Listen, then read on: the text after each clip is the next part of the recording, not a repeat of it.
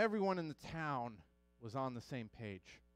They were ready for this moment. In fact, back in the ancient Middle East, every town would be prepared. If there was someone of importance who was going to be coming into town, they were ready. They would have lodging put together. They would have food put together. They had everything prepared because they wanted to make sure that their town looked great to whoever this was that was coming into town. And in this case, it was someone that they've been hearing whispers about for a long time. And this city of Jericho was just prepared to live up to its historic name of all the ways that God had brought victory to them. They wanted to present that to this teacher who was going to be coming through their town. And so just like how most towns would have worked back then, when an important person was coming in, rather than waiting for that person to get all the way into town before greeting them, they went all the way outside the town, sometimes as much as 10 miles or further, to meet this traveling important person and walk them into the town to present the best of who they were. And so this town got together, a great crowd went out to meet this teacher on the road as he made his way in. And you have to imagine they put the best of the best closest to him, right? You want to give a good impression. And so as this teacher was making its way towards the front of the front of the town, they could hear something that just made their hearts sink. They could hear Bart. And blind Bartimaeus was this guy who had a notorious reputation of being very good at his job. And his job was quite simple. He begged. That was his part of their society, is he would beg for money. He couldn't see, right? And so he just sat outside of the gates and he would call out for people to give him money. And back then it was just a very simple exchange. People gave him money. He would exhort that person, say how beautiful and wonderful of a person they were, and then they moved on their business. That's just how it worked. And they did not want the first impression of their town to be some guy asking the teacher for money. And yet there he was. They tried to get him to shut up, and it didn't work. In fact, that's the way that Luke describes it there in Luke 18, is that they were telling him to shut your mouth, and he did not listen. He kept calling out over and over, and I just can't imagine how embarrassed all of these people would be. Oh my goodness, this guy just doesn't know his place. He doesn't know who this person is. And yet the teacher calls out and says, "Bring him to me." And like eyes of grace and mercy, they finally say, "Okay, all right, stand up, Bart. We're going to do this. Get over here." And even more, their hearts would have sunk because they knew what he was going to ask. Right? The way that society worked, he wouldn't want to be healed, which is what this guy was known for, because he wouldn't have anything else to do. His only means of income, the only thing he was trained for, was to beg. There's no way he would ask to be healed. He just wanted to get money. And with how important and well thought of this guy was and successful he seemed to be, he probably had deep pockets perhaps. No one knew, but they didn't want this to be the first impression of Jericho. And yet, much to their surprise, Jesus asked him a question. "What do you want me to do for you?" And Bartimaeus said, "I want to see." That had to have sent ripples through everyone. No one would have guessed that that's what he would have wanted. I mean, that takes faith. For him to be healed, he would now have to learn how to support himself by other means other than begging. And yet, instantly, he started to see. And not only did Bartimaeus start to cry out and praise God, but everyone in the crowd were so excited. They got to witness Jesus perform a miracle, and everyone in the town's yelling and praising God, and they start making their way through town. And that's when they realized Jesus is not going to stop. I mean, I guess he never said he was going to, but you got to get prepared for that type of stuff. But sure enough, he's just passing through because he's on his way to Jerusalem. And this is near the end of his ministry. No one knew what was going to happen in there, but he was dead set on getting to Jerusalem. And so he makes his way through the town. And in the midst of this town, there was one other person who wasn't in the crowd for two fairly obvious reasons. One, because he was too short. He couldn't see over the crowd anyway. And it's really hard to navigate through a thick crowd if you can't see over anything else. But also because it would be very unsafe for him to enter a crowd. You see, this guy was notorious. He was well known, but not well liked. In fact, just straight up hated.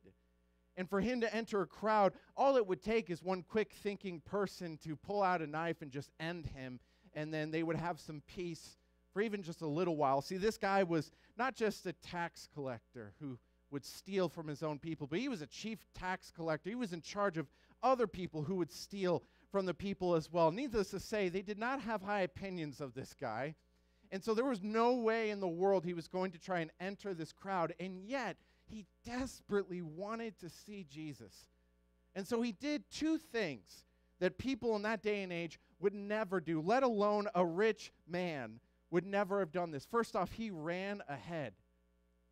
And men just back then didn't run, let alone a wealthy man. He just didn't run. And yet Luke tells us that Zacchaeus started to run on ahead.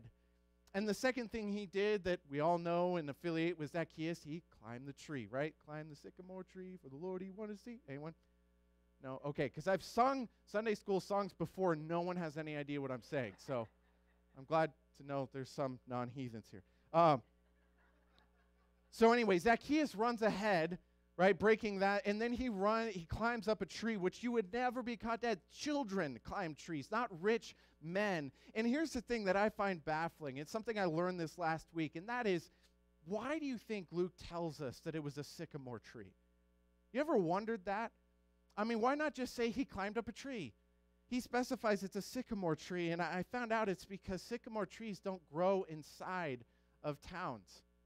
They had rules kind of set up that if you're going to plant a sycamore tree, it would be outside the town by 75 or 100 feet or so, at least that distance from the gate of where the town would actually begin. So you have to realize what Luke is telling us is that he didn't want anyone to notice him. He ran to the other side of town to get ahead of the crowd and climb up in this tree, which was notorious for low-hanging branches, perfect for a short guy, but also for thick branches that would be hard to see through. He didn't want anyone to know that he was there. And I kind of wonder, why did Zacchaeus want to see Jesus so much? I mean, maybe like how some of us, you would want to just see his face that you'd heard so much about. Maybe he wanted to see Jesus perform a miracle like so many other people who had heard of Jesus, just see him. Maybe he wanted to hear from Jesus teach as he walked along the road. We don't know. We just know that he was so desperate to see Jesus, he broke two unthinkable rules of their culture and then waited in trying to hide himself from everyone else. And maybe he thought that by the time Jesus got to the other side of the town, the crowd will have diminished by then, but that didn't end up being the case. Because as he was up there in that tree, Jesus called out to him, which had to terrify him. And I'm curious how he didn't just straight up fall out of the tree, but he didn't. And Jesus called out to him, Zacchaeus, I want you to come down from there because I'm going to eat at your house today. Now, oftentimes when we read about Zacchaeus and we hear this story, we get kind of warm, fuzzy feelings like, oh, that's so cool that Jesus would show kindness to Zacchaeus and he goes and he eats with Zacchaeus. But I want us to try and picture this for a moment from the perspective of this town that had already set up everything for him. Any good Middle Eastern town of Jesus' day would have made sure lodging was available and food was available, and yet Jesus told them, I'm just passing through. And here, Jesus says, oh, wait, Zacchaeus, let's go back into town. I'm going to eat at your house. How do you think the crowds felt? See, this is what blows me away. If you look in Luke 19 with the story of Zacchaeus, most times when we hear of people muttering against Jesus, it's the Pharisees. And almost universally, when we see people mutter or complain against Jesus, it's the Pharisees or the Sadducees or Herodians or anyone like that. And yet, here it says it was the crowd. This exact same crowd that just a few verses before was praising God along with everyone else is now muttering against Jesus because they said he's going to go eat with a sinner. And man, is it easy for us to sit in our pews and be like, wow, what awful judgmental people they were. But think about this. They had a room for Jesus already.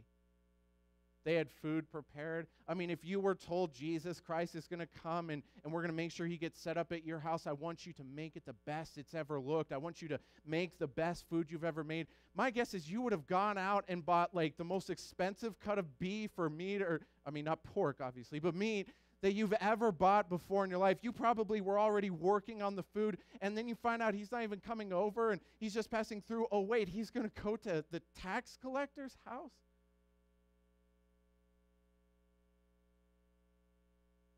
See, we're going to come to a verse here in Matthew 7 that we're all very familiar with because most likely it's been quoted at you before.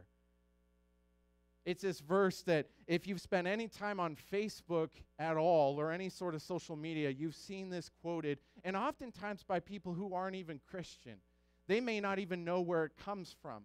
But if you share any sort of an opinion whatsoever online, or if you say something out loud, my guess is Matthew 7:1 has been quoted to you before, and it just simply says, "Do not judge, lest you be judged."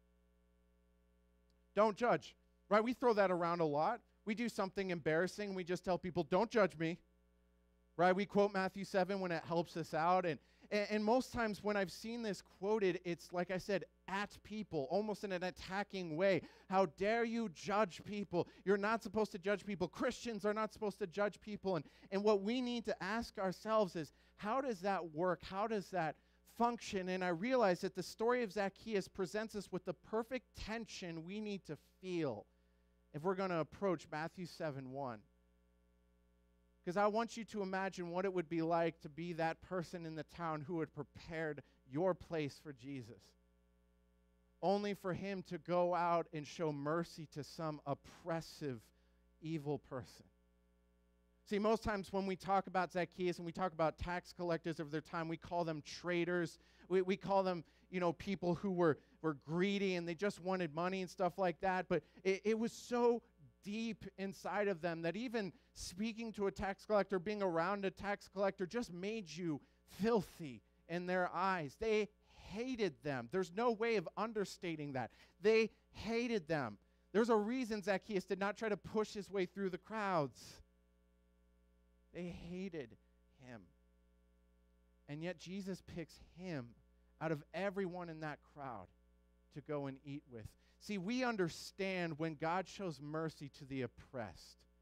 We get it. We love hearing stories of how Jesus goes through and he reaches out to the poor. He reaches out to the broken, the hurting. We preach that a lot about how God will reach into your broken mess of a life and pull you out. But what happens when God shows mercy to the oppressor? To the person who has worked actively to make your community worse and more fearful. And in fact, a great word to describe Zacchaeus would be collaborator. You realize most of the people of that day were waiting for a Messiah to come through and absolutely destroy Rome. And here these people were working for Rome. They collaborated with the enemy actively. We understand when Jesus helps out the poor, but we struggle with the tension when he helps out the oppressed. We need to understand that tension. You need to feel that tension for us to really grasp what Jesus is teaching here in Matthew 7. And here's probably a surprise to some of you who maybe have used this in an attacking fashion before. But Matthew 7:1 is not a verse in isolation. It's not a verse devoid of all context. In fact, there's a lot of context in these 6 verses in Matthew 7 that help us understand what Jesus is saying here. Because I'm going to propose to you, Jesus is not suggesting you are not to cast any judgments whatsoever on anyone ever at all. Because let's be real, that is absolutely impossible.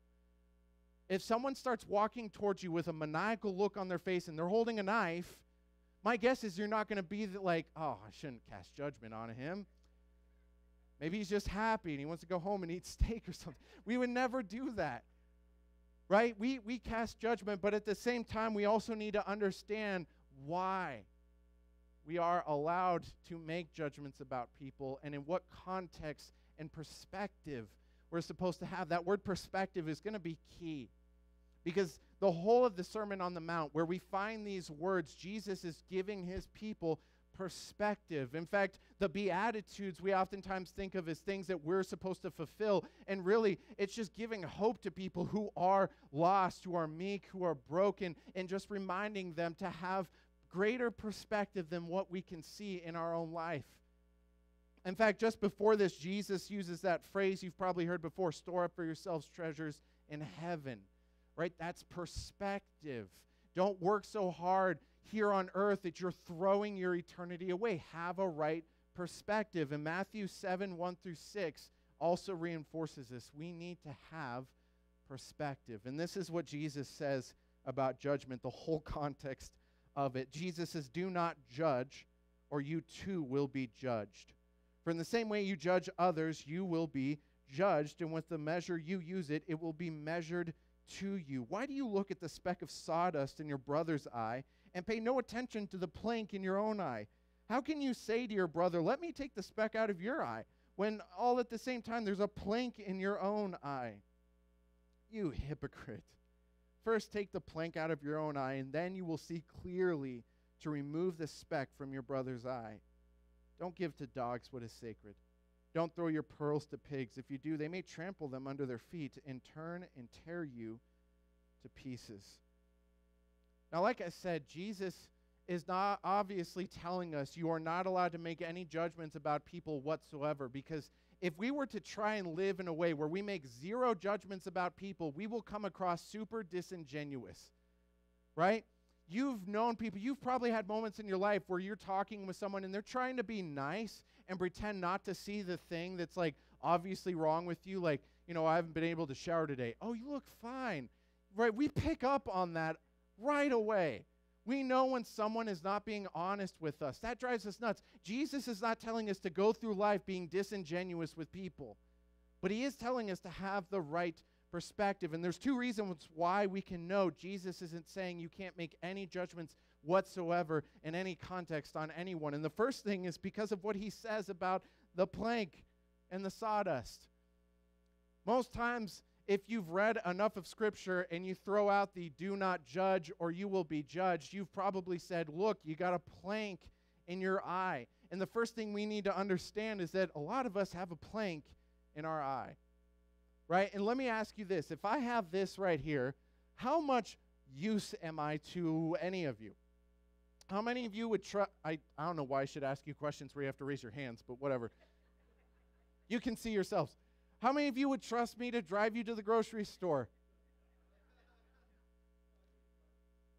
I legitimately have no idea if anyone's raising their hand. How many of you would trust me to perform surgery on you? Then again, even without the plank, that don't have that much trust. But let's say I was a doctor, right? If you had a doctor come into your room like this, okay, let's go cut you open, you would run.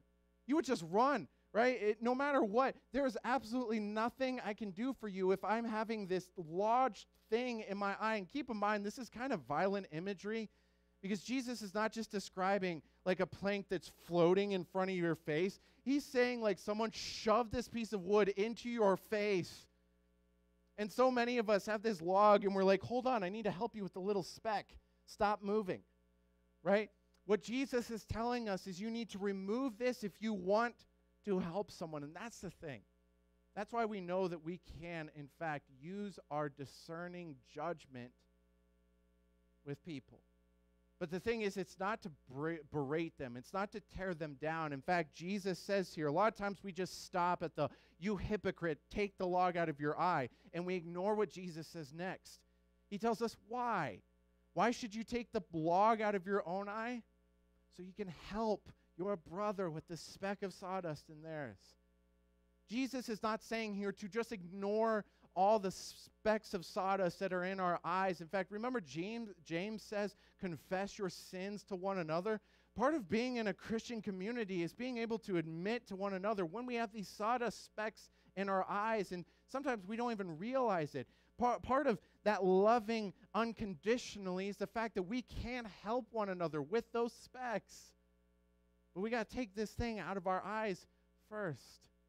And I'm no like great philosopher or anything like that, but something tells me if you're going to help someone with a speck of sawdust in their eye, then you are using judgment.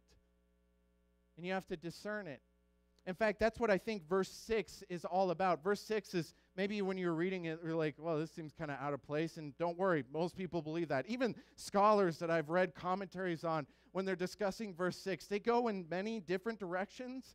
But I think in context, it makes sense. What Jesus is saying is use discernment. Let's say you have, in fact, managed to get this out of your eye and you want to help someone with a speck of sawdust in theirs. Jesus is not suggesting you throw them on the ground and you start digging at their eye to try and get it out and force it upon them. Sometimes people are not ready for your help. And I think what Jesus is saying here is don't force it on someone who's not ready to receive it, because it could end poorly. If you start throwing pearls to swine, they could attack you, because once they realize it's not food, they're going to get angry. In the same way, when you try to help someone who's not ready to receive that type of help, it could end very poorly. I think that's what verse 6 is telling us, is to use discernment. In a grander scheme, we can even use this in context of sharing our faith. Use discernment when you're trying to talk to someone about Jesus. Some people you meet, they're going to be ready for you to open up your Bible, point to a verse, and start reading and walking through it with them. But other people, they're going to view that as an attack. And they're not going to treat this pearl, this sacred thing, well. And they're going to try and destroy it right in front of you. So we need to use discernment. And I think that's all Jesus is saying in verse 6. I don't think he's trying to be derogatory about other people. He's giving us a picture of what people do when we try to help them or present them with something sacred that they're just not ready for. They don't know how to handle it. So we have to use discernment. Which takes patience, by the way. Remember Peter that we quoted a while ago, right? When people ask you the reason for the hope that you have, share it with them in gentleness and respect. That takes patience. I think Jesus is reinforcing that same type of idea here. So now that we understand that, we probably have two questions, and we need to understand both questions because the answer kind of flows between both. And the first question you're probably wondering is that it's really easy to say, I need to take this plank out of my eye, but I don't know how.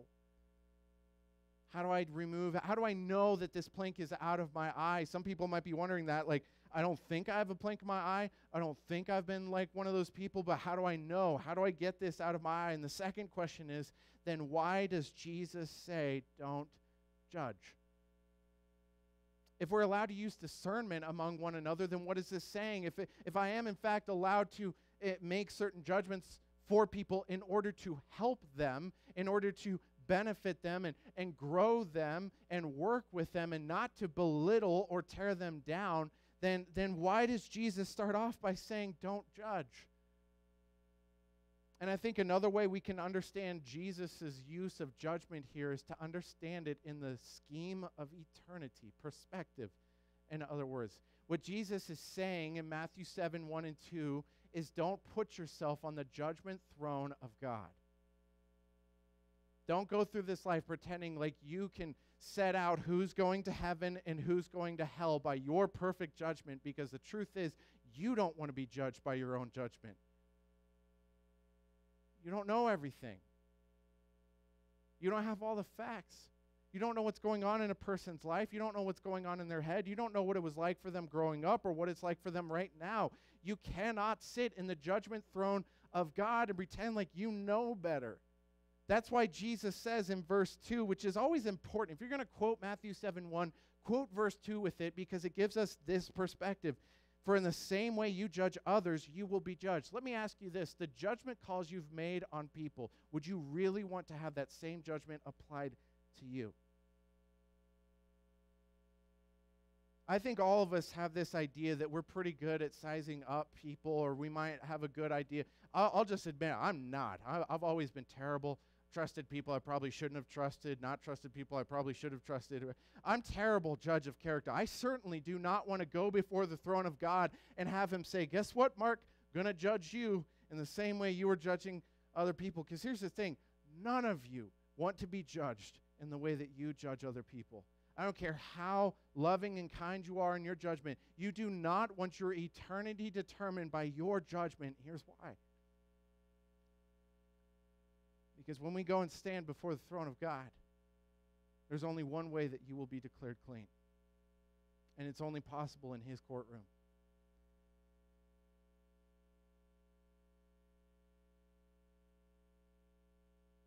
One day we're going to stand before God, and his judgment is going to see all of our sin.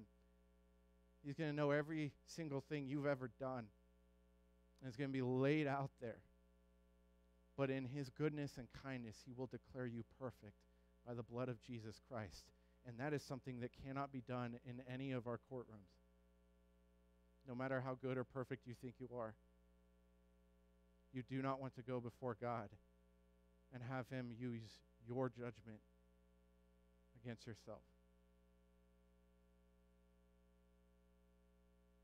Which leads into, how do I get this out of my violently torn apart eyeball? How do I experience healing? How do I even know if this is here? And I think a good question is to look back at the story of Zacchaeus. There's a reason that I brought him up first, and it's because so many of us read the story of Zacchaeus completely removed from their context, and we think how great it was, how awful those judgmental people were, and we don't even see ourselves. I mean, think about how angry they would have been that Jesus would take his time to go to Zacchaeus' house. They wanted to represent themselves as a humble, righteous people that they were. They wanted to give him the best show, the best stuff that they could offer as a community and present themselves in that way. And he's going to go blow it all on Zacchaeus? All the work you poured into getting things ready for him, he's going to Zacchaeus' house? If you look in Luke 19, you can see that their frustration was in one very simple thing. He's going to go eat with a sinner. And none of them saw it. None of them said to themselves, you know what? So am I.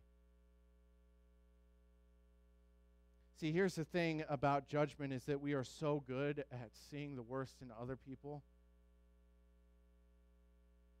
We're so good at noticing where we can draw lines in the sand of where God's grace can extend and where it stops. And one of my best friends who was here years ago named David Peterson, who's in the Navy as a chaplain, used to say that we like to draw God's grace starting like right behind us. Why? Because we know our sin. And we know how to justify it. Yeah, I lose my temper every now and then, but, you know, it's not a big deal. Yeah, I struggle with some things every now and then, but that I understand. Those people, don't even get me started on them. See, the thing is, the people of Zacchaeus' day did not want to see who they were in light of eternity. They wanted to see themselves as the way they had built up. They didn't want to see themselves in the way that Zacchaeus eventually saw himself. See, when Zacchaeus realized the love that Jesus was showing him, it had a profound effect on him. And we actually get a glimpse into something we don't often get a glimpse of in Jesus' time on earth. Most times when he would tell a parable like the prodigal son, one of the most well-known parables of Jesus, we don't find out what happens the next day with the prodigal son. We don't find out what happens to him for the rest of his life. The last bit of scene that we have with him is him being enveloped in undeserved love, and then it just ends. Zacchaeus is a different story. Zacchaeus, we find out he's eating with Jesus. We don't know if there's been a conversation or if it's just been awkward silence, which it may very well have been. I mean, he's in the presence of someone he clearly admires, and most of us were in the presence of someone who we clearly admire. We get kind of frozen. We don't know what to say, and it's just kind of weird. And yet, in this profound show of love, Zacchaeus calls out and he says, I'm going to give it all away. And he changed. He says, I'm going to give half of all I have to the poor, and anyone that I've ever stolen from, I will repay them 4 times the amount. And Jesus says salvation has truly come to this house. Why? Because the Son of Man has come to seek and save the lost, which sometimes includes those people, the people we cannot comprehend, the people we don't understand, the people who have hurt us or hurt people we love. We don't understand when God's grace starts coming for them. And it's so easy for us to, without even realizing, I don't know anyone that purposely does this, we draw the line in the sand. And really what we are living with is this. We have this firmly in front of our eyes, just jabbed it in there, and we have no recollection of it. We don't want to pay attention to it. What Jesus calls us to have is perspective. And if you want to get this out of your eye, you need to have a right perspective on yourself. You need to learn from the mistake of Jericho and recognize that you can't call people sinners in that cold of a term without realizing you're in the same boat. Even if you've come to Jesus and you've given your life to him, you realize you didn't earn that. One of the things that I've done recently that really has had an impact on me, and it sounds so simple. I'm not even suggesting any of you do this. I'm just letting you know one of the things that I've done recently that had an effect on me. And it's not even new. I didn't create this. I didn't come up with this. But I just started in my prayers referring to God as my Father. Wow, bombshell. But I'm telling you, I started doing that, and it hit me. That I get to call God my Father. I didn't earn my place at the table. I haven't been perfect enough where I finally can say I'm a child of God, I'm a son of God, and say so with pride. But instead, every single time that I pray and I say, Father, it overwhelms me that he chose that.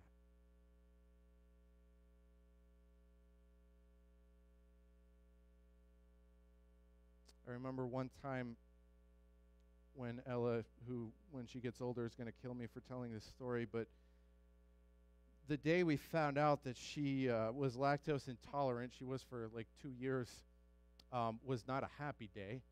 We had made fruit salad and added in some yogurt, tossed it all together. We didn't even add sugar, just yogurt and fruit, and it was delicious, by the way. But that night we set her in her crib, and I'll spare you the details. Needless to say, we saw dinner again.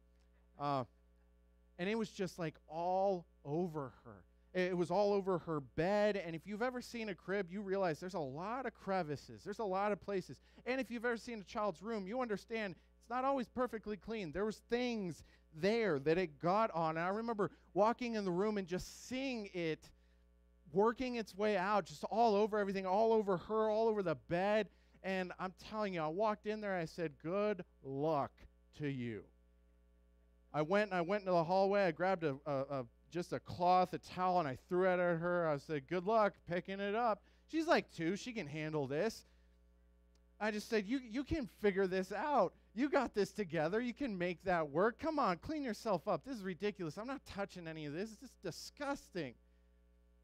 I almost didn't tell that joke because we actually got reported to the county earlier this week. But needless to say, before any of you start calling our foster care services, I didn't actually do that, right?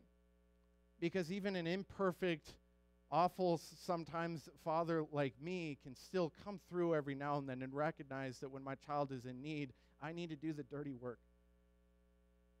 And I went in there and I got her cleaned up. I picked up all the huge chunks of grape and all that. I cleaned up her bed. I got it desanitized, flipped over her mattress, gave her a new sheet, put her in clean clothes. She got cleaned up and laid her back down because even someone like me knows how to care for their child. See, and here's the thing. We lose that perspective on God.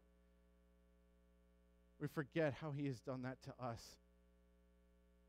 And what we end up doing is we're sitting there covered in our own filth, and we start making fun of other people and judging them for the filth that's all over them.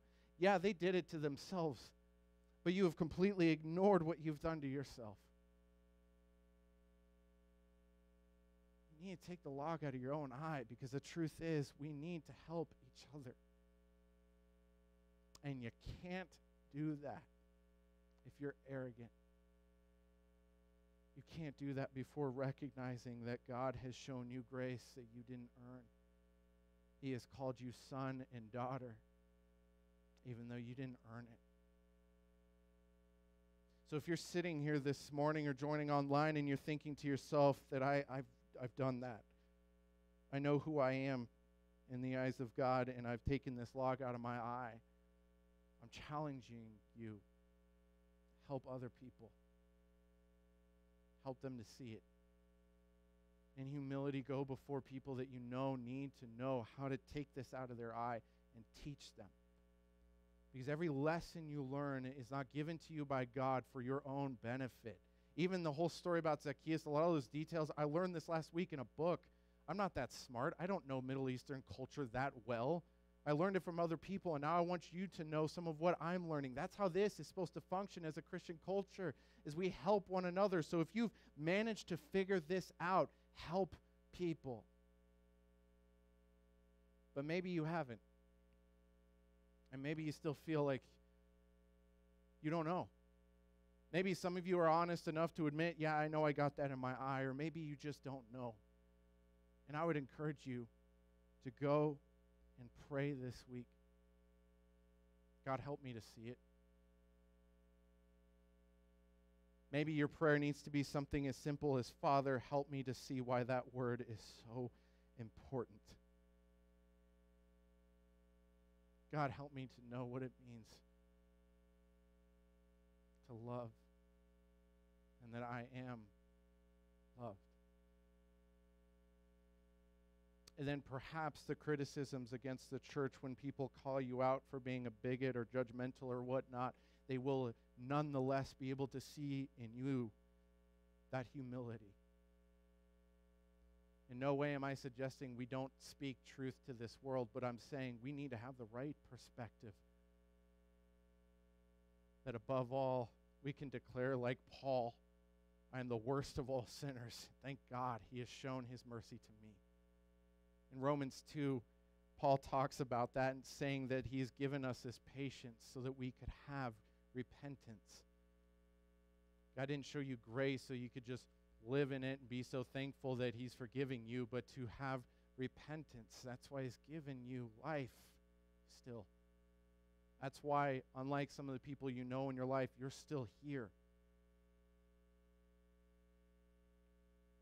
So every week, we end with the time where we get to reflect on what Jesus went through for us. When we get to remember his body and his blood. And if you've struggled with this log, or whether you've not struggled with this log, or whatever your relationship to this thing is, I want you to just imagine the incredible type of love that God has for you and how he's called us to bring that to this world, to set aside our blindness and to just live in his grace. Father, how often we have failed. And yet we know your mercies are new every day. God, we have a world that you know more than we do is so incredibly hostile to your son Jesus, is hostile to the ways that you've called us to live holy lives. And God, we call on you to empower us to view ourselves in light of eternity. To recognize that even if right now in our lives we're doing well, we've conquered a lot of sins because of your strength and goodness, we recognize that we had to conquer them in the first place with your help. God, keep us from pride and arrogance, to live in love and humility. Strengthen your church to live such lives that declare, if nothing else, that you forgive all people who come to you. Strengthen us and be with us. It's in Jesus' name we pray. Amen.